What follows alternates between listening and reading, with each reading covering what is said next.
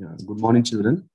Uh, Today we are going to discuss about cell structure and functions. In that unit, the first chapter is cell, the unit of life.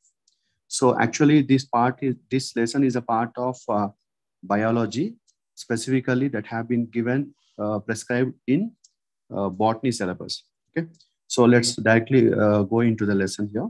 So as all we know that there are different types of living organisms. Okay. So in these living organisms, there is a lot of diversity is there. Some are made up of only one cell. Those are called as unicellular organisms. As you all know, the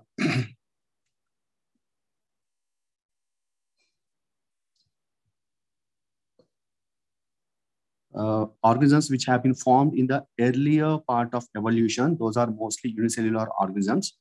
And despite of one cell, that organism will perform all the functions, right? Like it is having independent existence. So it will exist as an independent organism and it will perform all its activities. So that is all the essential activities or essential functions are performed by that single cell only. So that what we consider that if it is an multicellular organism, there is a division of functions.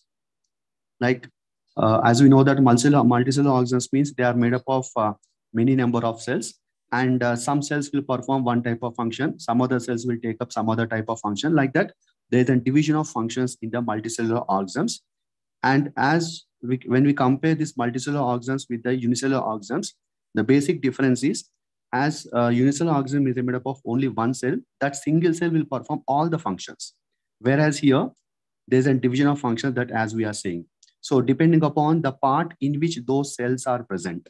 For example, if we take the plants, so if the cells are present in the root, they will perform some type of function, that is absorption and transportation of water and minerals.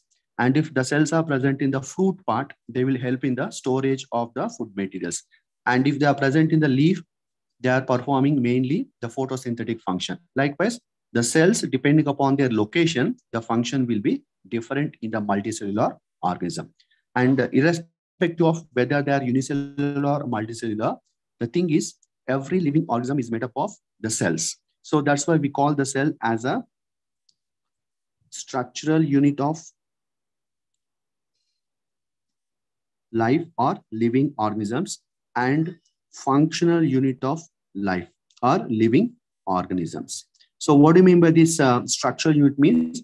That means the structure of a living organism is made up is because of the cells only. That is, without a cell, without the organization of the cells, there is no structure for the living organism. And each and every cell will perform some or other type of function. That's why whenever we are saying that a plant is performing photosynthesis, means it is the cells which are present in the plant are performing those functions. That's why we call it as a functional unit of life or living organism also. And here, when we come to the discovery related to the cell, so here initially the first scientist who discovered this cell is Anton von Leeuwenhoek.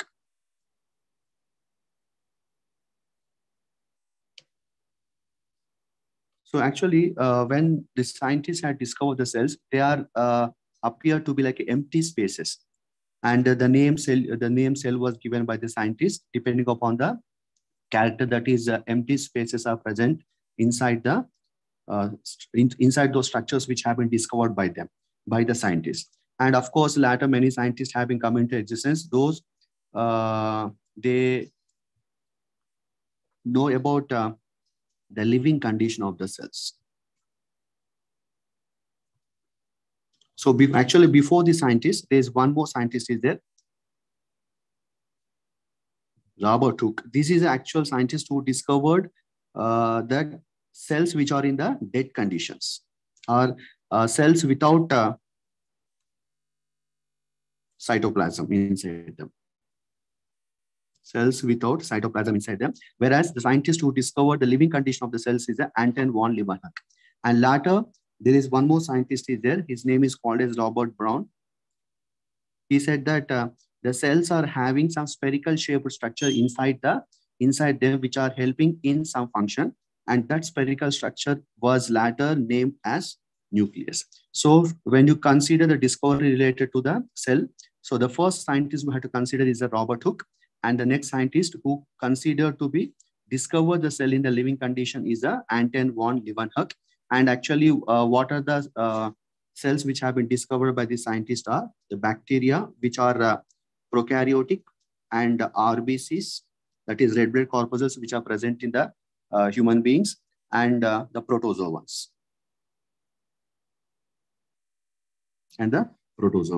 And here, when you consider when we come to the point like what are the functions which are performed by the cell, means here based on that one, there is a concept that was coming to existence or proposed by some scientists, a botanist and a zoologist. That theory is called as a cell theory. So there is a botanist called as Matthias Schleiden.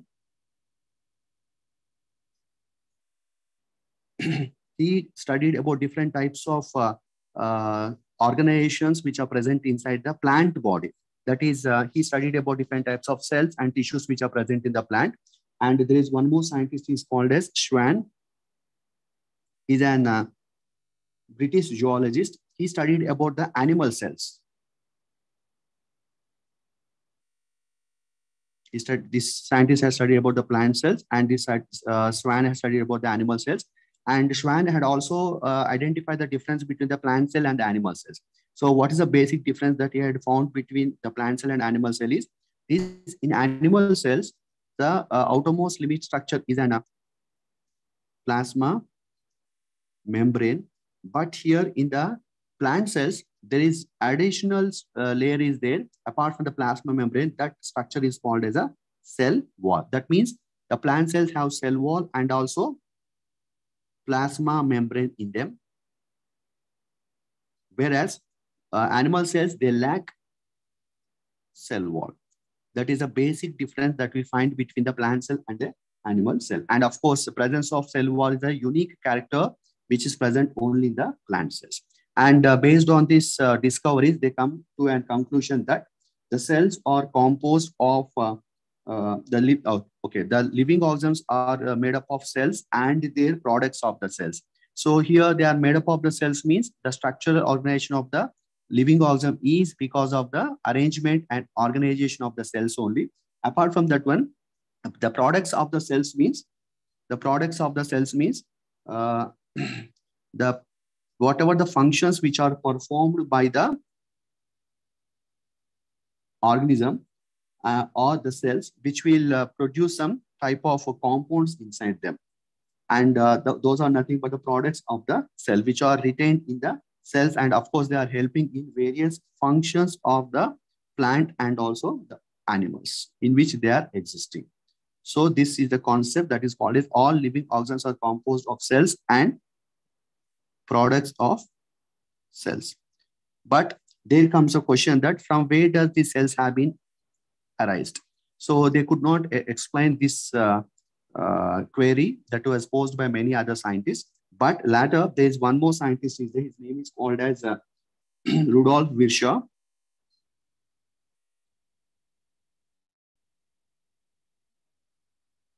He said that the new cells will arise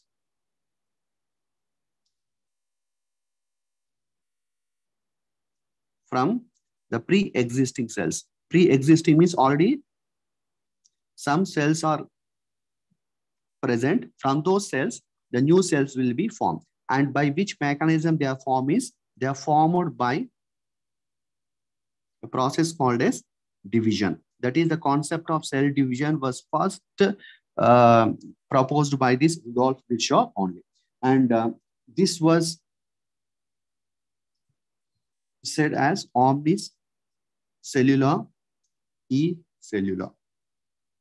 Okay, here that means initially these two scientists, Schleiden and Schwann, could not explain from how does the new cells have been arise, but Rudolf Virchow had explained that the new cells have been formed from the older cells or the pre-existing cells by a process called as cell division. And the cell theory have been completed by this one. That is, all cells arise from pre-existing cells. So likewise, this is a basic history related to how the cells have been discovered and how the concept related to the cell functions have been come into existence. And of course, here initially we said that there are difference between unicellular and multicellular, but at the same time there are differences between the types of cells also. There are two types of cells are there. Those are called as the prokaryotic cells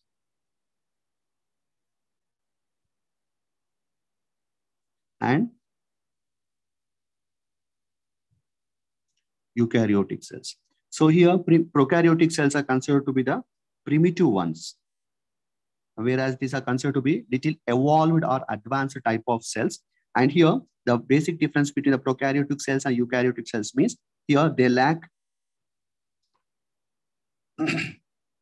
definite nucleus. So when we come to the structure of nucleus, there we can know what is a definite nucleus means, which contains all the parts of a nucleus, whereas this contains definite nucleus. Okay, so here other one is there are special type of proteins are present. Those are called as a histone proteins. So these histone proteins are absent in the prokaryotic cells, whereas these are present in them. And when you come to the flagella structure, in the flagella, there we come to know about the 9+2 arrangement. That is some microtubules and microfibrils are present, which are organized into 9+2 arrangement. When you come to the flagella part in this lesson, we can know what is that organization. So flagella lack 9+2 arrangement, but here 9+2 arrangement is present. Likewise, these are some basic differences that are present between the prokaryotic cells and the eukaryotic cells. Apart from that one, when you come to the ribosomes, so in the ribosomes, there are two types of ribosomes are there. Those are called as 70S type and 80S type. Whereas in the prokaryotic cells, only 70S type of ribosomes are present. Whereas in the eukaryotic cells, mainly the 80S type are present. And of course, apart from the 80S type, 70S type of ribosomes are also present in some cell organelles like mitochondria and chloroplast. So likewise, these are some basic differences that we can see between the prokaryotic cells and the eukaryotic cells. And here, if you observe the structure, shape, size, and other properties of the cells, there are a lot of variations depending upon the shape, structure, functions. There's a lot of diversity is there. So most of the cells are microscopic, which we cannot see with our naked eyes. But in order to observe some of the cells, the compound microscope is enough. But if you want to observe some of the cells, electron microscope is needed, such that there's a lot of diversity in the sizes of the cells. Okay, so here, if we come to the sizes, mycoplasma are considered to be the smallest one, which are having 0.3 micrometers in their size. And whereas some of the bacteria, they are ranging up to 3 to 5 micrometers. And the largest single cell is the ostrich egg.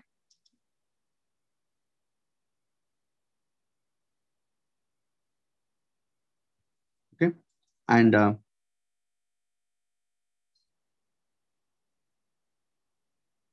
whereas in the when you consider to be the in human beings, it is the red blood cells, which are ranging up to 7 micrometers in their diameter. Whereas the longest one will be the nerve cell.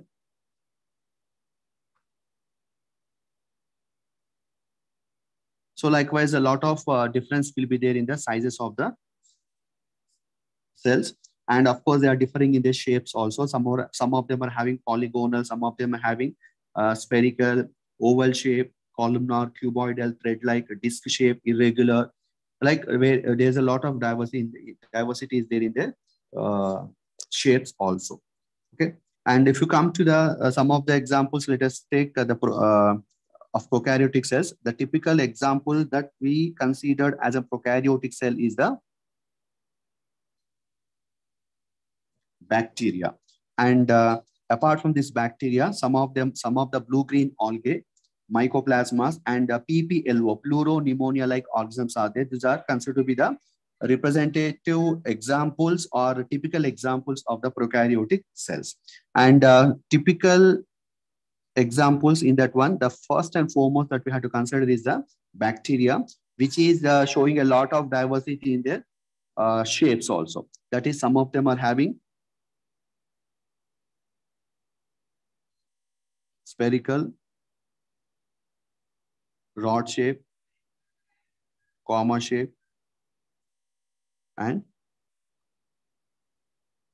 spiralum or spiral shape will be there. So spherical means spherical. When they are having a spherical shape, we call them as coccus. So coccus means like this spherical shape will be there. And if only one coccus is there, we call it as one spherical shape is there, we call it as monococcus. If two such type of spherical cells are there, we call it as a diplococcus. Likewise, different organizations will be there. Staphylococcus is also there. Streptococcus. Staphylococcus means a chain will be there like this. And streptococcus means irregular mass of cells will be there like this. There is no specific arrangement of cells like, okay. And Sarcina like cuboidal shape will be there. Whereas if you come to the rod shape, we call them as bacillus. Bacillus means which are having near rectangular or rod-like structure.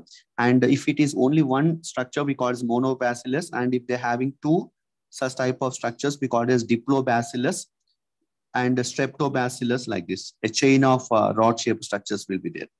And comma shape, of course, the one which are having comma shape are called as a vibrio,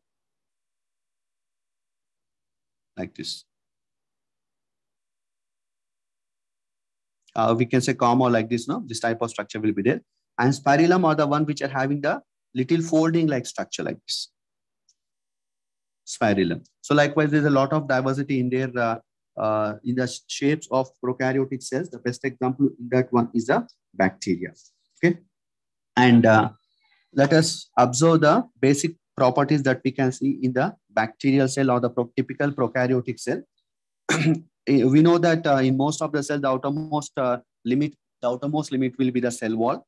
And whereas here in bacteria, apart from the cell wall, they have some additional structure which is present outside the cell wall. We call that structure as the glycocalyx. This one. And inner one, this is called as a cell wall. That means in bacteria, cell wall is not the outer one, but outside to that one, there's one more structure called as glycocalyx. And inside the cell wall, there we can see the presence of the living membrane. Actually, cell wall is a non-living membrane, as we all know. That inside that one more structure is there that is called as plasma membrane. And of course, inside this one, we can see the other structures like we call this as a nucleoid. And cytoplasmic contents are also there. Apart from that one, the 70s type of ribosomes and other component parts are also being present. The glycocalyx, which exists in two forms, if it is in the form of loose sheet, we call it as a slime layer. Whereas if it is in the form of a thick and tough part, we call it as a capsule. Okay, cell wall, as we know that it is the one which is a hard, rigid structure and which is considered to be the non-living part and providing definite shape to the bacterial cell. And the inside the plasma membrane is present. This plasma membrane is considered to be the living structure, and which is the one which is semi-permeable in its nature. A semi-permeability will be there. And here and there we can see some type of foldings here. These foldings are called as the mesosomes, which are showing inner folding that is folded into the cytoplasmic content. This is a cytoplasm. Okay. Then here, different scientists considered various types of functions related to the mesosomes. Some they say that these are the one which are helping in increasing in the absorption of area, that is increasing the surface area of absorption, and of course enzymatic content also. And some they consider these are the one which are helping in the formation of cell wall, DNA replication, and of course not only in the DNA replication but also helping in the distribution of those replicated DNA to the daughter cells. And some they consider they are helping in the respiration, and of course in the secretion also, secretion of different types of materials into the cytoplasmic content. And whereas in the cyanobacteria, as we said, that one other typical example of the prokaryotic cells, so those cyanobacteria will have some additional membranous structures. Those additional membranous structures which are present in the cyanobacteria are called as a chromatophores. So what are these chromatophores means? Actually, these are equal to the, or functionally equal to the chloroplasts which are present in the higher plants. And why? Because as we know that chloroplast is the one which is having the pigments or photosynthetic pigments which will help in photosynthesis. Whereas here the chromatophores are also one which contains the pigments which will help in the similar type of function. That's why, as I said, that these are functionally equal to the chloroplasts which are present in the higher plants. And apart from that one, we can see some other structures here. That is some structures which are long and elongated flexible structures are present. Those long elongated structures are called as flagella. So this flagella is made up of an protein called as a flagellin protein. Flagellin protein. And this is a one which is helping in the locomotion. Okay. And here this flagella is having three parts. One is called as a filament, hook, and basal body. So basal body is a part from which this flagella will arise, and piercing through the plasma membrane, cell wall, and this glycocalyx, this flagella is coming out. And this flagella which is coming out is a flexible one, which is called as a filament, and which is having an structure inside them that is called as axoneme. Axoneme is a structure which is present inside them. And this axoneme is made up of the microtubular structures. The microtubular structures, that is their organization will be in the 9+0 form. So as I said that earlier, when differences between prokaryotes and eukaryotes was discussing, so there I said that 9+2 arrangement is not present. So there we said that peripheral fibrils and the central fibrils will be there. But here only the peripheral fibrils are present. There are no central fibrils. So how many peripheral fibrils are present means 9 peripheral fibrils are present. Okay. And apart from that one, so we can see some hard, stiff and hard, short structures.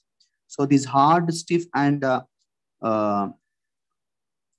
small structures which are appear to be like small bristles. So these are called as pili or fimbriae, we call it as. So what is the basic difference between flagella and pili? Generally, flagella are long and flexible, whereas pili are short and hard, which are bristle-like structures. And flagella are helping in the locomotion, whereas pili or fimbriae they are helping in attachment of this bacteria to any substratum. For example, if they are present in the water, inside the water surface, inside the water, they are helping in attachment to any other surface. Or if they are present in the outer environment, if they have to attach to any living organism or to any dead organism, with the help of this flagella, with the help of this pili only, they are attached. And in pili also, there are special type of pili are present. Those are called as sex pili. So what is the difference between the normal pili that we are discussing earlier to that of the sex pili means? Normal pili are helping in attachment of the bacteria to any host, whereas sex pili are helping in attachment of one bacteria to the other bacteria. Helping in attachment of one bacteria to other bacteria. So here, what is the purpose of this attachment of one bacteria to other bacteria means? Generally, they will perform an reproduction called as conjugation. For that conjugation process, these sex pili are helping. That is, they are helping in the transfer of the genetic material from one bacterial cell to the other bacterial cells through this sex villi. So likewise, these are some basic properties related to this bacteria, the typical example for prokaryotic cells. And apart from that one more structure we have to discuss about here, that is called as the ribosomes. As already we said that they are having only 70 type of ribosomes inside them. And these ribosomes are measuring about 15 nanometers to 20 nanometers in their size. And they are having two subunits that we will be discussing in the actual ribosomes structure, subpart. Okay. And apart from that one, these are having some inclusion bodies. So what are these inclusion bodies means? Inside the cytoplasm of this bacteria, they are having some spherical shaped structures which are helping in storage of food materials. Okay. So storage of reserve food materials. So what type of food materials they are storing, and depending upon the type of food materials they are storing, they may be in the form of phosphate granules, cyanophycin granules,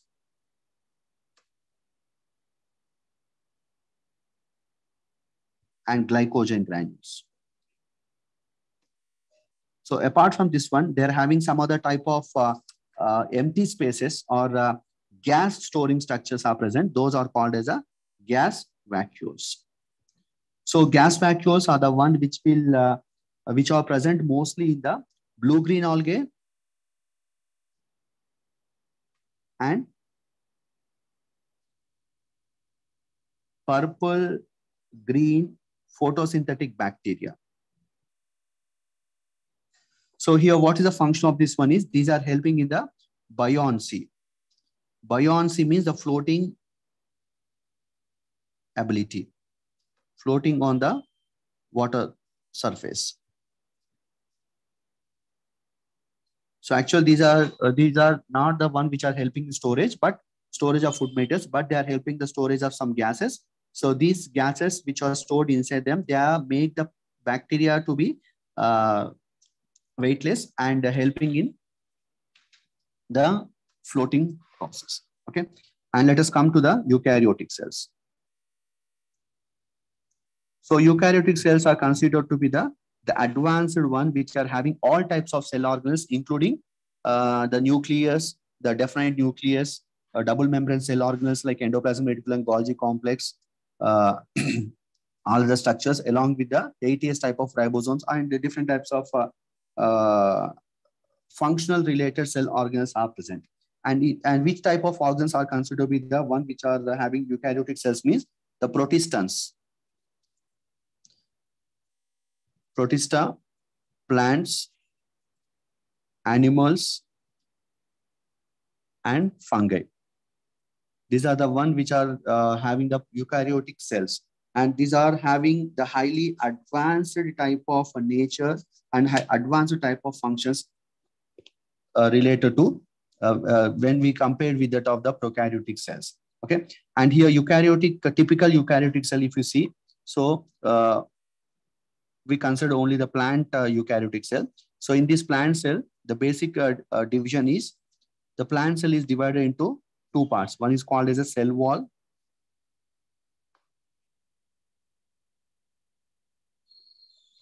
and protoplast. So in this protoplast, once again, it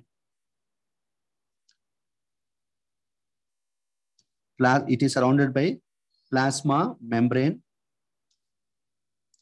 And inside the plasma membrane, whatever the fluid content and the cell components are inclusions, so that part is called as a protoplasm.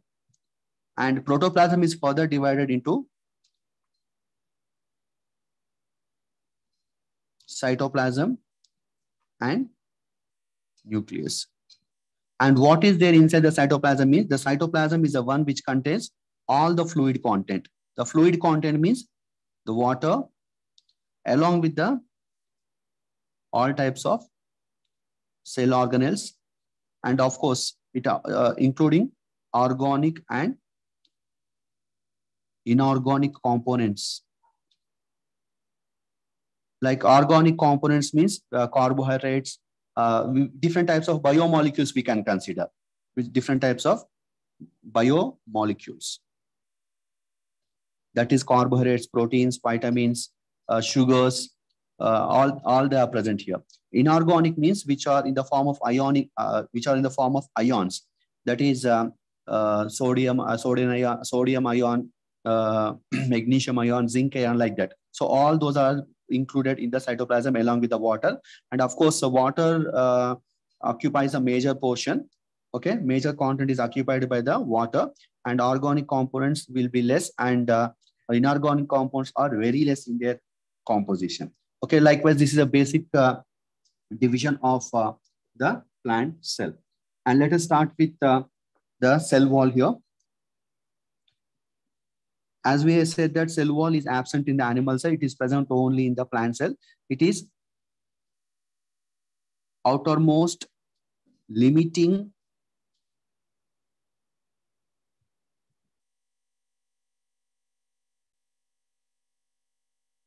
part of plant cell. And of course, this is dead, or we can consider it as a non-living part, and it is hard, rigid, and provide definite shape to the cell. Whatever the shape that is acquired by the cell, like we said that there's a lot of variation in the shape of the cells, right? If the cell is having spherical, columnar, oval shape, whatever the shape that is acquired, that is because of the cell wall only. And cell wall is permeable to all types of materials. It doesn't, as it is a non-living one, it cannot select which one to be allowed and which one is not to be allowed. That's why it is permeable to all types of substances. And this cell wall is basically divided into different stratas or layers we can consider.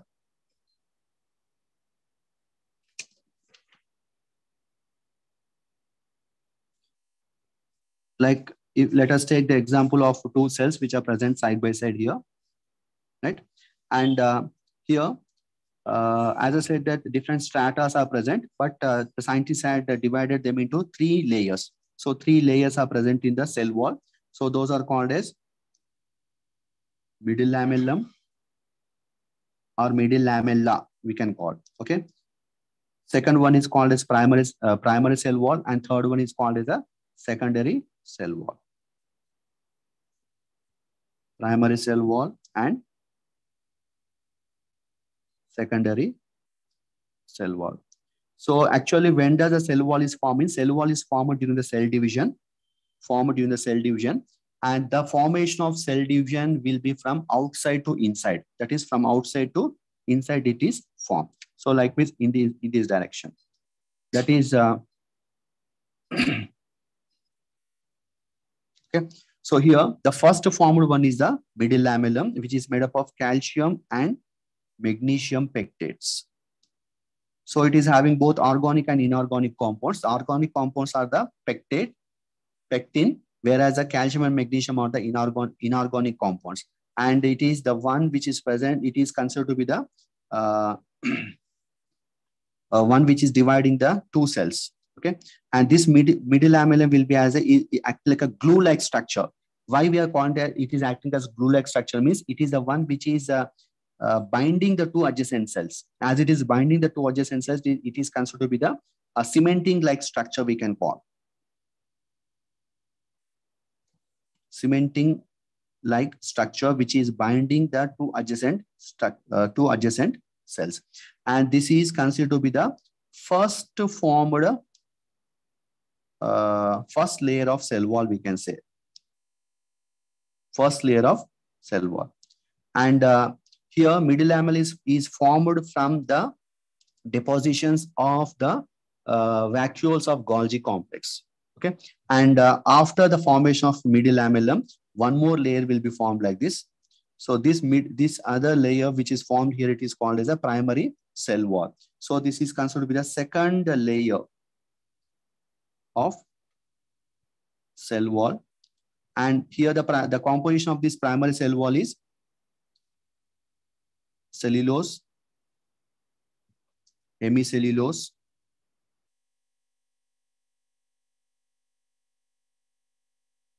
pectins, and proteins.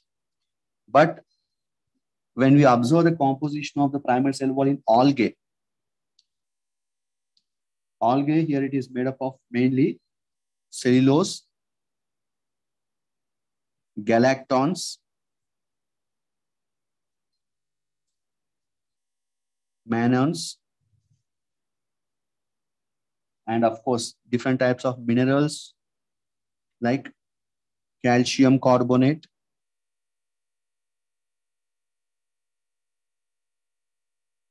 and other type of materials.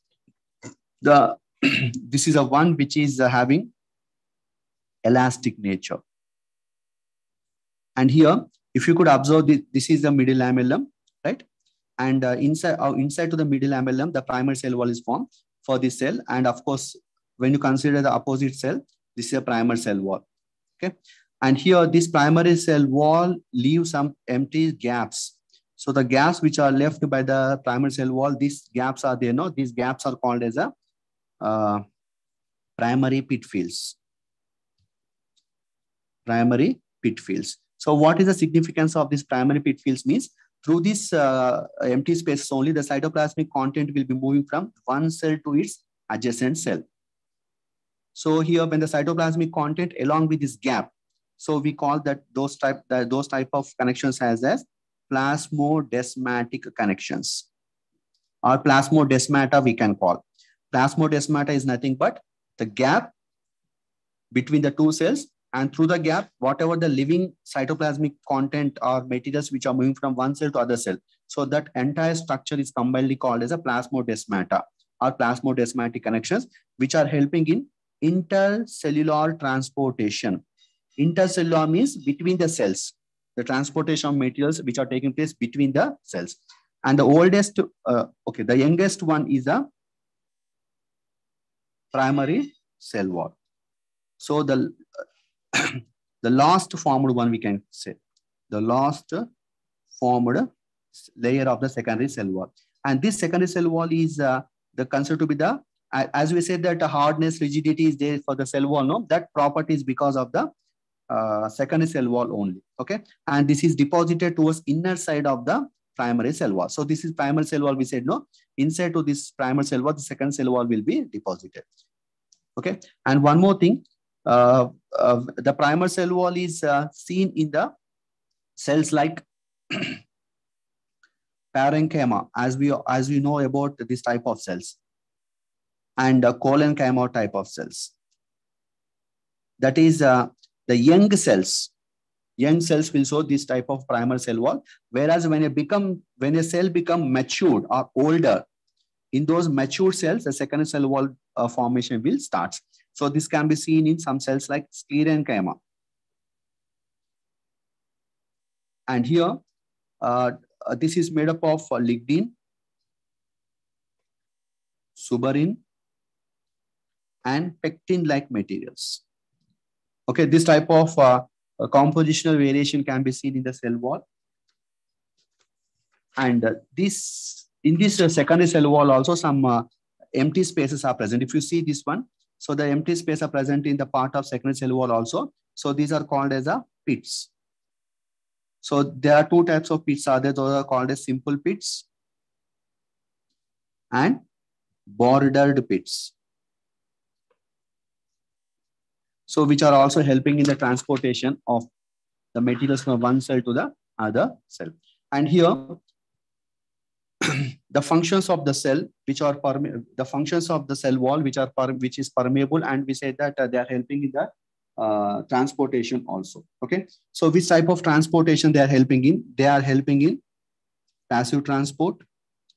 That is the transport which is taking place without utilization of energy, and sometimes they are helping in the active transport also. That is the transport which is taking place by utilizing energy, and sometimes they are helping in the simple diffusion. So simple diffusion means the movement of materials from high concentration region to the low concentration region. And of course, they are helping in the osmotic movement also. So osmotic movement means the movement of water, from high water potential region to the low water potential region. So here, when osmosis is taking place, it is taking place with the help of an carrier proteins. Inside the cell wall, there are special type of membrane proteins are there. We can call them as they are present in the membrane. We are calling them as membrane proteins, and they are helping in the transportation or carrying of materials from one cell to other cell. That's why we are calling them as a carrier proteins. So with the help of the carrier proteins, the osmosis will be taking place. Okay, here in the active transport, we said that with the utilization of energy, it is taking place by in which form they are utilizing energy means in the form of adenosine triphosphate, that is ATP. Okay, so the best example is a sodium or potassium pump, which is taking place in the plants. So likewise, all these are the different types of transportation which are taking place with the help of the which is taking place from one cell to the other cell. And inside the cell wall, generally we know that a living membrane is there. No, that living membrane we call it as the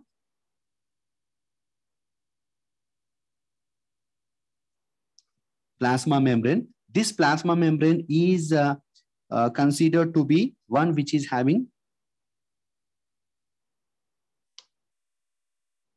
semi-permeability or selective permeability there. So what is the difference what is the basic difference between the property of functions of plasma membrane and the cell membrane? Cell wall means in cell wall it is allowing all type of materials that is completely permeable, whereas it is selecting the substances which are to be allowed inside. So that is taking place with the help of this carrier proteins. And of course, all these functions are concerned with the plasma membrane only.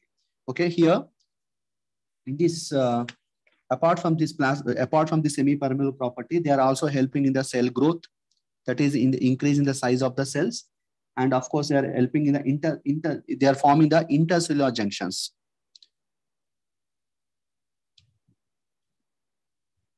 Intercellular junctions. And of course, they are helping in the secretion of different types of materials and cell division, endocytosis, that is taking inside. Cyto means cell, and taking means taking, that is taking of materials into the cell. And here there are different types of scientists are there. They are studied about the structure and properties of the plasma membrane, or this is otherwise called as cell membrane also, or plasma lemma. And here this is basically made up of lipids and proteins. So lipids, they have phosphate in them. That's why we call them as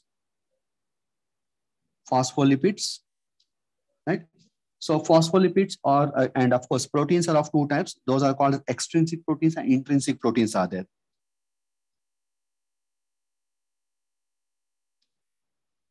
Extrinsic and intrinsic proteins are there. So extrinsic are the one which are visible from outside. Intrinsic are the one which are embedded inside the structure. And apart from that one, apart from this one, they are also having some other type of organic materials, that is cholesterol is present. Okay. And if you observe the lipid layer, so they are having the polar head, which is visible, which is exposed to outside, and they are having hydrophobic tail. So if you observe the structure, so it will be like this. So this is a polar head of the phospholipid, and this is a hydrophobic tail of the phospholipid. And here, this polar head, this polar head is the one which is seen towards the, which is present towards the outer side. Okay, with the embedded part will be the hydrophobic tail. Okay, and here, apart from this one, different types of other organic components are also being there inside that one, inside this plasma membrane. And the compositional variation will be there between the lipids and proteins. So there's an, it is not specific that the percentage of lipids will be stable. So it may be different in different types of cell organelles. So if you take the erythrocytes, the protein percentage will be 52. whereas lipids percentage will be 40. But it is not the same for all types of living cells. Okay, and there are many scientists out there who try to explain the organization of this plasma membrane, that is organization of the lipids and proteins. So in which the first one is the fluid mosaic model,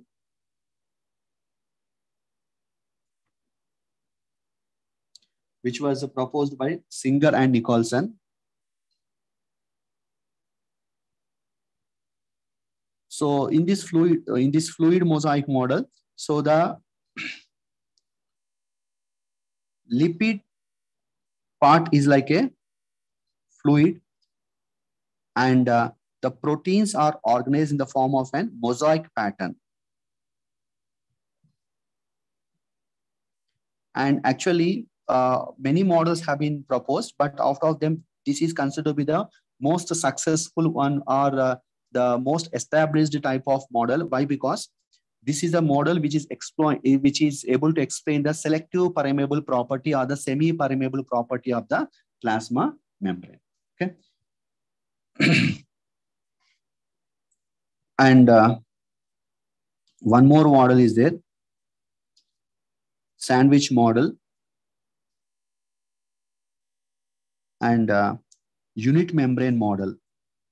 Of course, these are the ones which are proposed by some other scientists, but these two models could not explain this property of the plasma membrane. And of course, here the plasma membrane, as we said, that it is helping in transportation of materials through the junction-like structure. That's why intercellular junctions are forming, and they are helping the cell growth, secretion, cell division, and endocytosis also. Okay. Plasma membrane is considered to be the living and semi-permeable membrane, which is considered to be the second part below the cell wall in the plant cells, whereas in the animal cells it is the outermost part. It is the outermost part. And if you come to the other parts, which are the cell organs which are present in the cell, so let us start with the first one, endoplasmic reticulum. So the endoplasmic reticulum is the one which is connected from the plasma membrane to the nuclear membrane. Consider this is a cell, this is plasma membrane, and this is a nucleus. So this is a nuclear membrane. So connected from this nuclear membrane to the plasma membrane like this.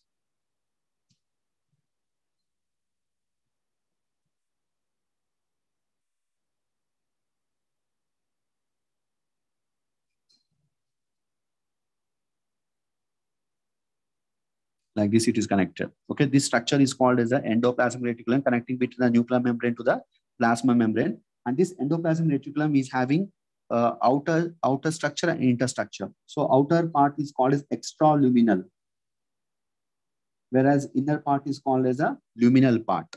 Luminal and the extraluminal part will be there. And here endoplasmic reticulum will exist in two forms. One is called as rough endoplasmic reticulum and smooth endoplasmic reticulum. So actually in eukaryotic cells, some places the ribosomes will come and attach to this endoplasmic reticulum, and such that these are appears to be like a granular structures. Ribosomes are considered to be the granular structures, and that's why we can call it as a granular endoplasmic reticulum also.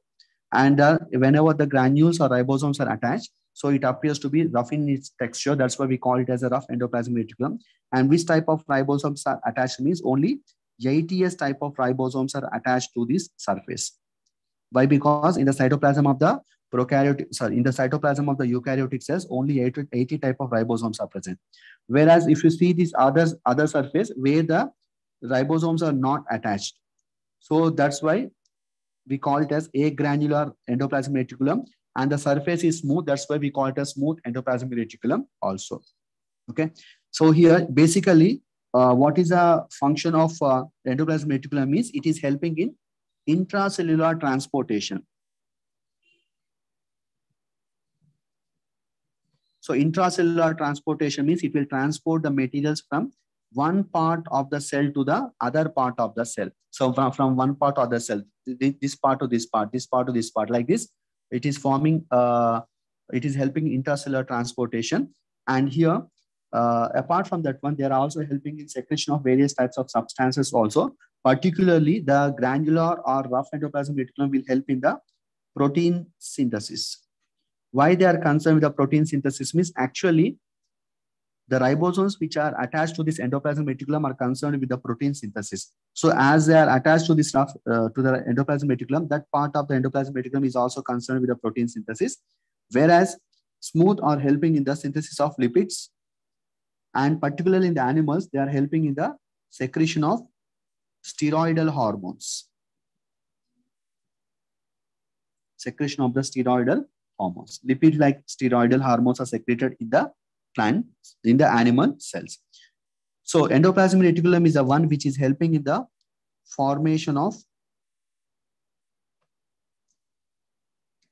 Golgi complex and lysosomes. That is, Golgi complex and lysosomes will arise from the endoplasmic reticulum only.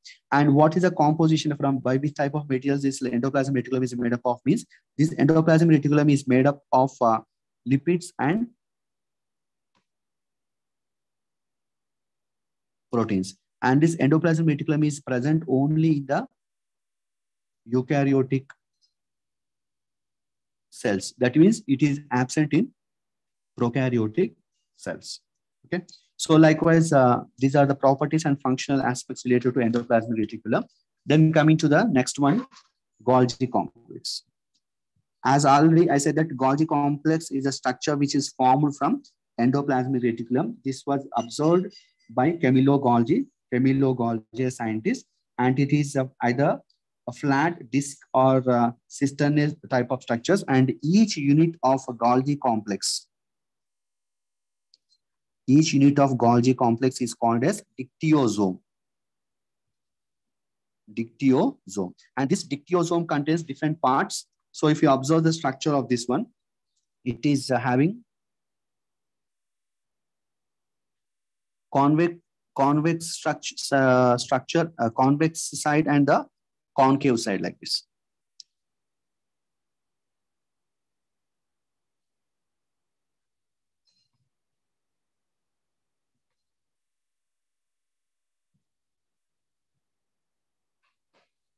So this is appears to be like a convex surface. So convex surface is otherwise called as a fifth side or formation side. That means this is a side which is towards the endoplasmic reticulum, and this is considered to be the concave side or trans or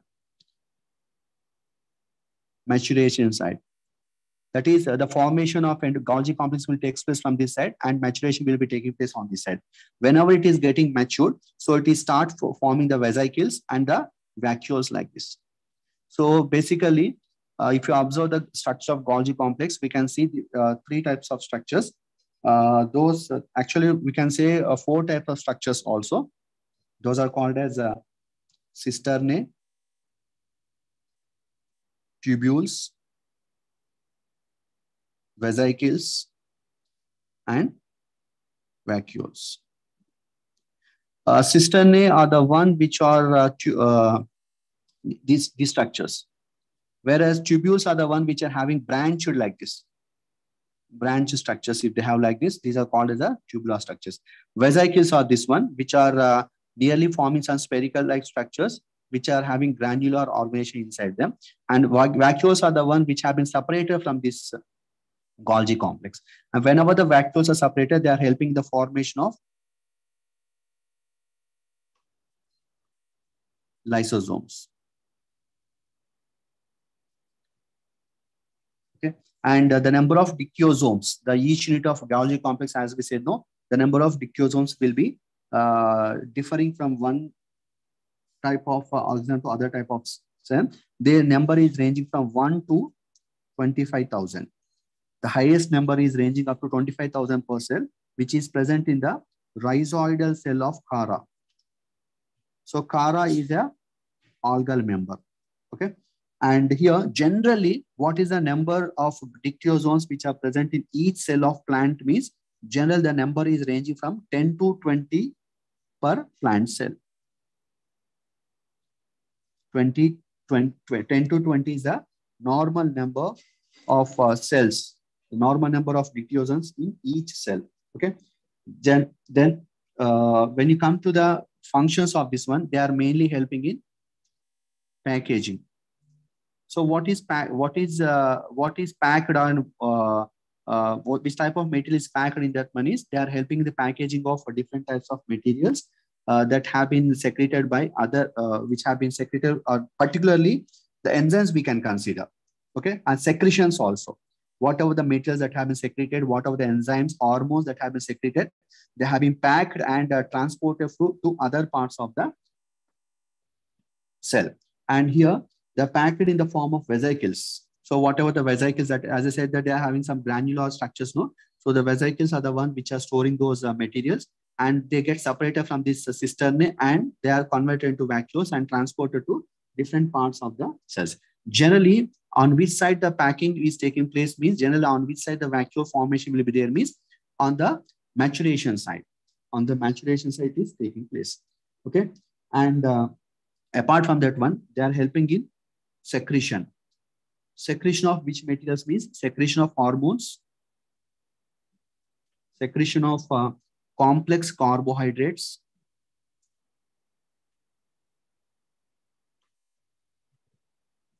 and they are helping in fat transportation. And of course, they are helping in the synthesis of pigments also.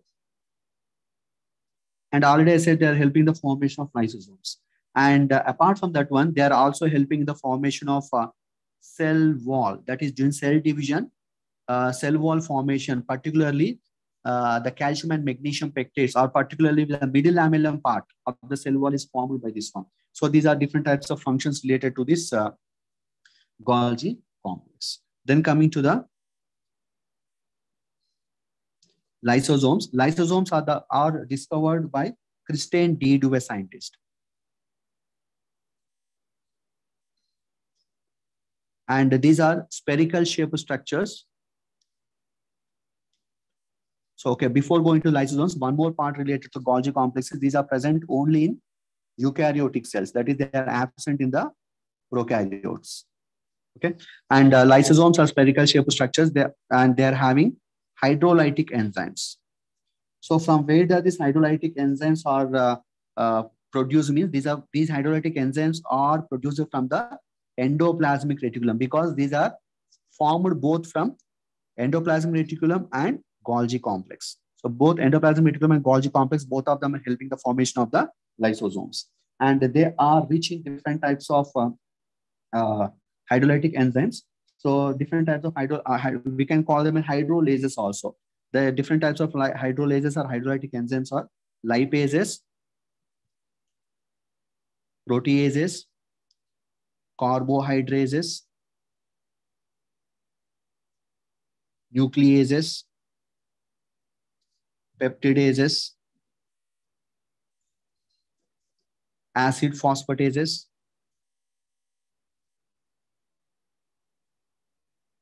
sulfatases. Likewise, these are different types of enzymes which are present in them. And all these enzymes are active at acidic pH. All these enzymes are active at acidic pH. That is the pH ranging between 4 to 5. Okay, these are considered to be the polymorphic cell organelles. Why these are called as polymorphic cell organelles means because they exist in different forms. And what are those different forms means? They exist in 3 forms particularly. Those are primary lysosomes, secondary lysosomes, and tertiary lysosomes. So primary lysosomes are the one which are having a single lipoprotein membrane, surrounded by a single lipoprotein membrane along with the hydrolytic enzymes. But when an microorganism or any food particle enters into the primary lysosomes, then it is considered to be the secondary lysosomes. And this is a part which start digesting the food particles, the material which is coming into into it. Okay, and generally the undigested material will be start forming in the secondary lysosomes. And what is a tertiary lysosome means? When the complete digestion is taking place, when the digestion is completed, so the complete undigested material will be retained in this one. Okay, and these secondary lysosomes are known with some other name. Those are heterophagous heterophagosomes. Okay, whereas tertiary lysosomes are called as a residual bodies. Why these are called as residual bodies means they will store all types of unwanted or undigested material inside them. And of course, there's one more concept that is known regarding this lysosomes is autophagic vacuoles. And of course, these are called as suicidal bags also. Why they are called as suicidal bags means generally these lysosomes which are present inside the cell, what they will do means during starvation, they will release all hydrolytic enzymes into the cell and start digesting the components of the cell, leading to death of the cell. That's why these are called as a suicidal bags of the cell. So likewise, this is the basic properties and the functional aspects related to the lysosomes.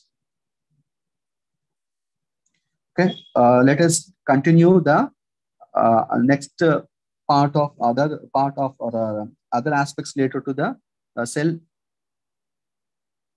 cell biology in the next class.